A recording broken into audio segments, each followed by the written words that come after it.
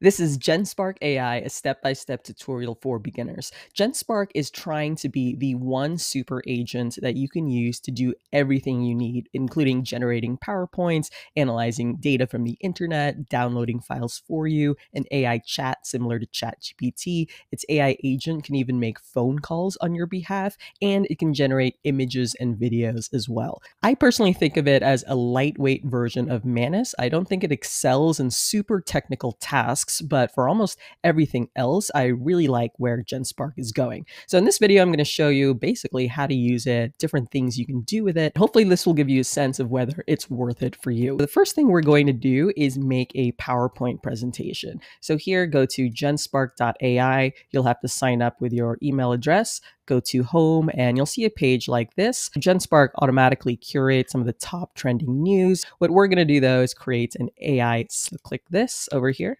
Let's have Genspark create a dense infographic PowerPoint with a step-by-step tutorial framework for beginners to learn ChatGPT. Okay, go ahead and press enter. And now you're going to see Genspark thinking, and it's going to take a couple minutes for it to do its thing. I already ran it earlier, so I'm just going to load up that version. You can see it's the exact same prompt here. And on the right-hand side is a preview of the slides that it produced. ChatGPT beginner tutorial. Here's slide 2. Let me actually expand this. If I click view and export on the right-hand side, now you can see the full PowerPoint.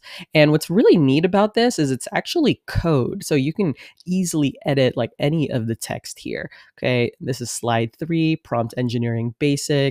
Bad prompt versus good prompt. If you're happy with this as is, you can publish it as PDF or PowerPoints, or you can publish it on the web so you can spin up lead magnets, for example, really quickly. Let's go back to the main screen. If you click code, you'll actually see the code that it produced. You'll see its thought process if you click thinking. And if you want to fact check the content, go ahead and click this, right? It's going to put this prompt down here, okay? Go ahead and press that. And here you can see the agent is creating a plan for what it's going to do, updating you step by step as it's going along fact checking. Found a bunch of outdated information, right? Like no internet access, ChatGPT 3.5, which is way old by now. Here's its recommended updates. And would you like me to update these specific errors? Yes, updates. And when it's done, you'll see the updated version here on the right-hand side. And what's neat is since this is code, you can easily edit any of the text here. So click select to edit. And let's say we want to just remove like one of these words for whatever reason, say main chat instead of main chat area. All you have to do is that to edit the text. And now let's go back to the other prompt that I was running. Here's the one I submitted earlier, and you can see it's actually still running. It's creating page 5, it looks like. But on the right-hand side, you can see the ones that it completed. And this PowerPoint looks a bit different from our previous one. I actually kind of like the design a little bit better. So even though I ran the exact same prompts, it looked a little bit different. And I actually kind of like this design even better because it's more visual, less text. So prompting mastery framework, essential features and tools, common use cases and applications.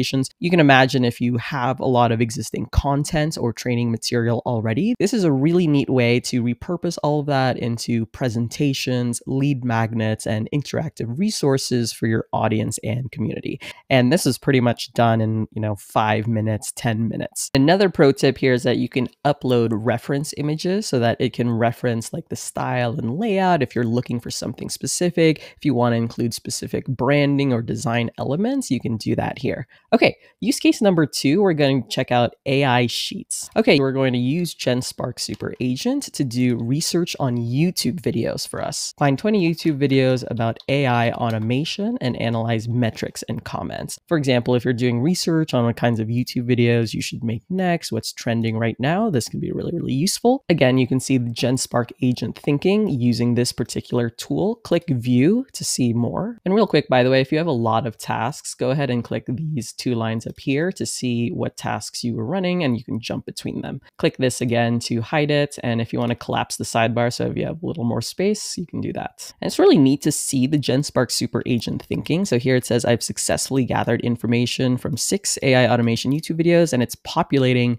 this table in real time with views, likes, the duration, number of comments, engagement rate, the description, and tags and keywords. So really, really useful for research purposes. It's found 10 total, and I just paused it because I wanted to show some other features. For example, you can click visualize here and it will generate a report based on this data. Whenever you are using it for research like this, I definitely recommend fact checking it at least once. But let's go ahead and generate the report. Although I actually had to stop this because it started researching automations again to get to 20. So I just reran it saying to use the existing data it has. And on the right-hand side, you can see the Jupyter Notebook where it is writing the Python code to visualize the data. And you can see some of the visualizations here, although it's going to keep going. A couple other things I'll point out that you can do. Genspark includes image and video generation. So go to Image Studio, you can generate an image or convert an image to video.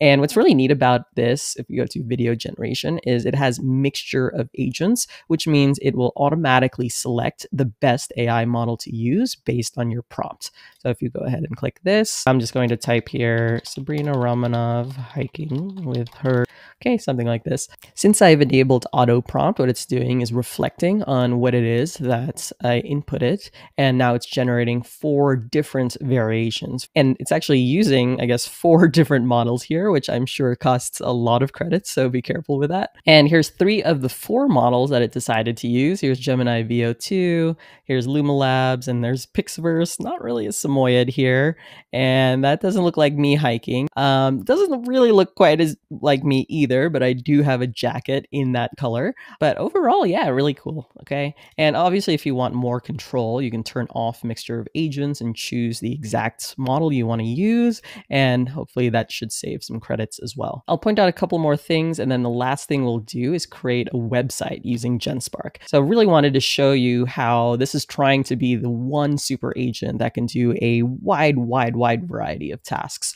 Okay, so if you click AI chat on the left-hand side, this is actually free until the end of the year, meaning it doesn't cost any credits to use this AI chat. And it's really neat, the mixture of agents thing over here as well. So it'll automatically select the model based on what your task is. And it has Claude 3.7 Sonnet, Gemini, DeepSeek, and ChatGPT. Okay, now the last thing we'll do is create a website. So type in a prompt like this, recreate my website. I put in blotato.com and then hit enter. You can see it thinking here. First, it examines the current site to understand its structure, design, and content, captures a screenshot, the site features, and then it actually went ahead and tried to recreate the website. So you can actually click this, okay, to open it.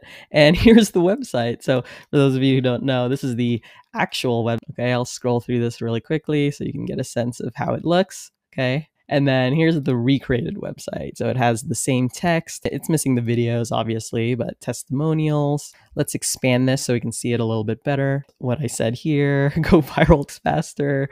Okay, frequently asked questions. It even grabbed all of those. So this is pretty incredible because I'm currently paying a bunch of money for Webflow.com, and it recreated not all of it, but a good chunk of it in just one prompt. And here's the code as well, so you can see exactly what it's doing. Now, the one downside to this is there's no easy way to actually deploy it on your website's domain. So when you click open a new window, it'll have like a URL like this. But again, this is really handy even for landing pages, lead magnets, that kind of thing. You can spin them up very quickly, and you just link to it. And if you want to see all of the agents that Genspark has available, just click all agents on the left-hand side. So today I didn't show you download for me, so which will basically have an AI agent download stuff from a website, like it can download videos from TikTok.